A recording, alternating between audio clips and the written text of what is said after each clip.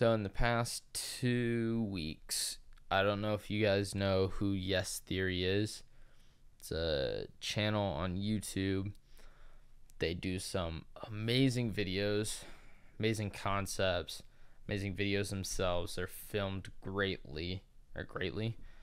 They're filmed to perfection, I feel like, and they're just put together amazingly. And the stories they tell are absolutely amazing. So I think in the past 2 weeks they've done two videos. Doesn't mean they were recorded in the past 2 weeks because of what they are. Kind of crazy stories.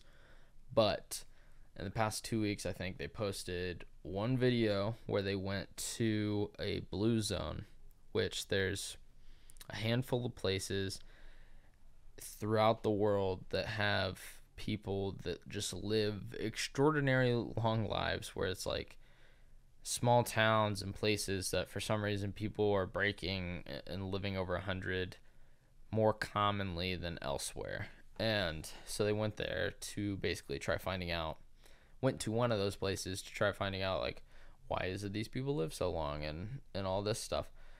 And it was a place in Italy off of, it wasn't in it, well, it's considered Italy. It's on one of the islands. I'm blanking on the name of it. It wasn't Sicily. It was the other one. They went there for 3-4 days. They met the oldest woman in the town, and she's like, I think 100 at least, if not older.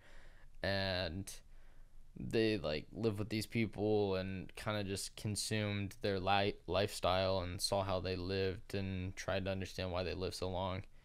And I guess excuse me, I guess as a summary, or what their conclusion I feel like ended up being was that they kind of said that the main thing that they think kind of allows people to live so long there and it to be so common, one, on an actual just health note, it is some things that definitely have to do with it is these places are remote.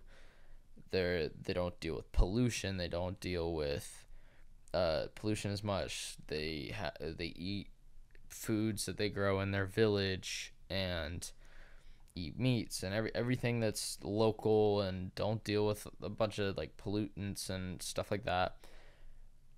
But the main thing that they came up with at one point is probably just the sense of community, and not only that, but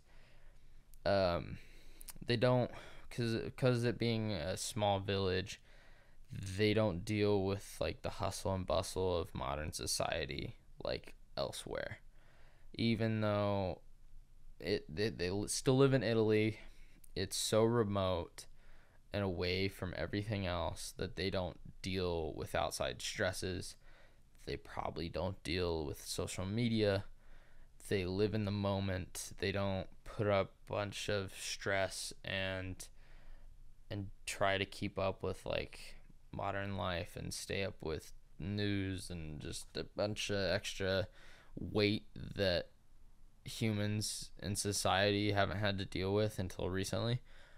And they kind of think that that's probably one reason why people live so long and just enjoy life. They when they got there, even though none of them spoke Italian, and it took them a minute even to find one person that spoke English or French, because one of the guys is bilingual.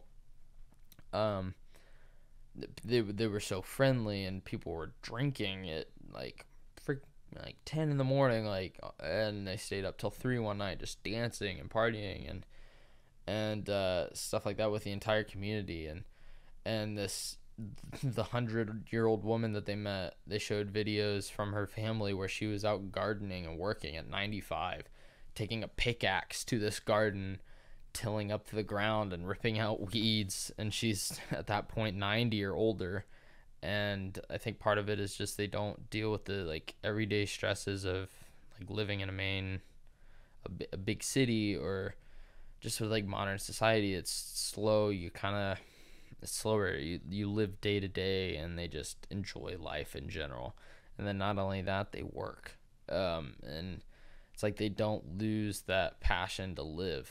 and that's probably one reason why they live as long as they do. It's they don't stop, and it was pretty cool to see.